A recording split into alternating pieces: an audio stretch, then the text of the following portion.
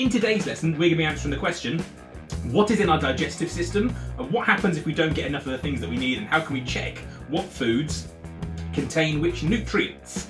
Welcome to What's Your Question? I'm Mr. Watts. Let's go!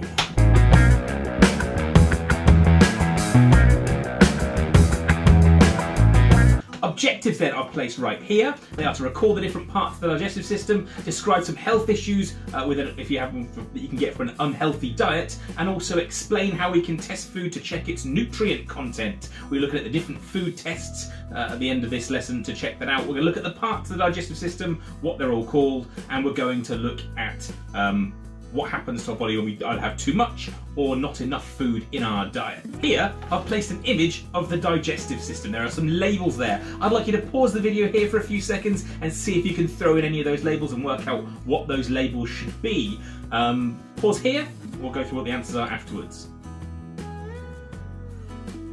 Great, so we're going to start at the top right of the image that points inside the mouth. So that's the top left actually. We'll start there. So the top left is the mouth. And the top right is pointing to the salivary glands at the bottom at the back of the mouth.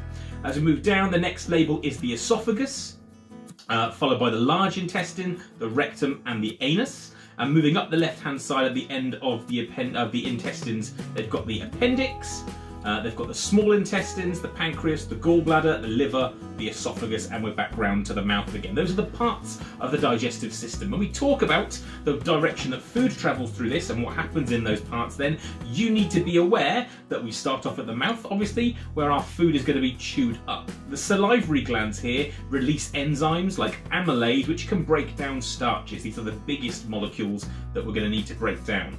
So amylase is released here to break down those large molecules and make them smaller. We're then going to go down the esophagus, the food tube that connects our mouth to our stomach, and the acid and enzymes in there are going to be mixed together by the stomach.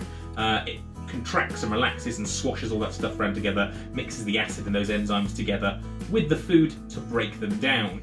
From there, the food is going to get the mixed up, broken down food is going to travel into the small intestines. Here again, those foods are going to be broken down some more, and all the nutrients, particularly the proteins, fats, carbohydrates here are going to diffuse through the walls of the small intestines into the bloodstream to be taken around the body. The small intestines actually have little hairs on them called villi, which increase the surface area and mean they can absorb more nutrients during this process as well.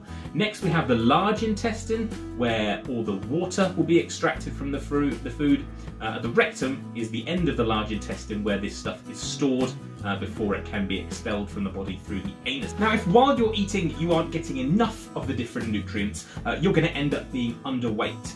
Being underweight is particularly unhealthy for our bodies for a few different reasons. First of all, it can mean that your immune system will end up being weaker.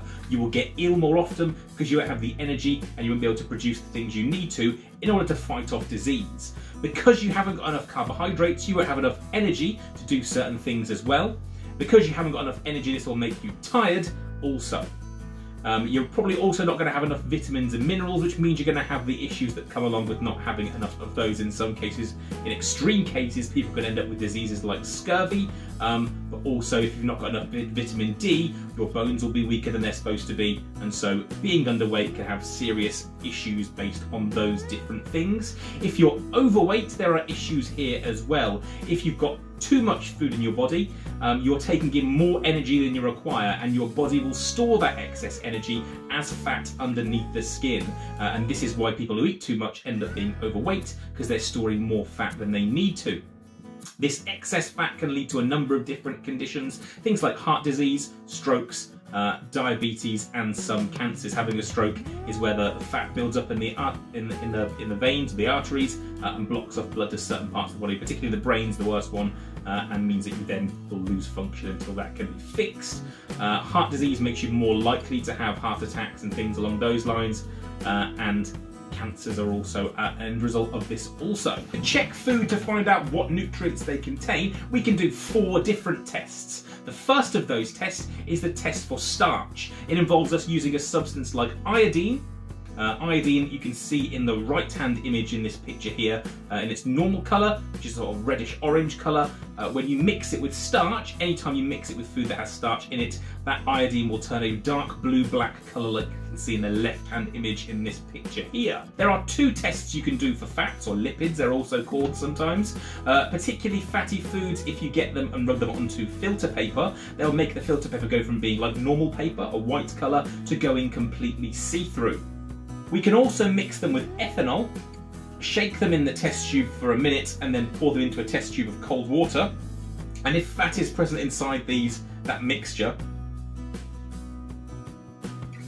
will go a cloudy white colour like you can see in the image I've placed here. If we're testing to check food for proteins, we will get something called burette solution, and burette solution contains copper sulfate and sodium hydroxide, and we mix this with the food in solution, so dissolved into a water, and the burette solution will go from a blue colour, like you can see in the bottle, to a purple colour, like you can see in the beaker in the image I've placed here.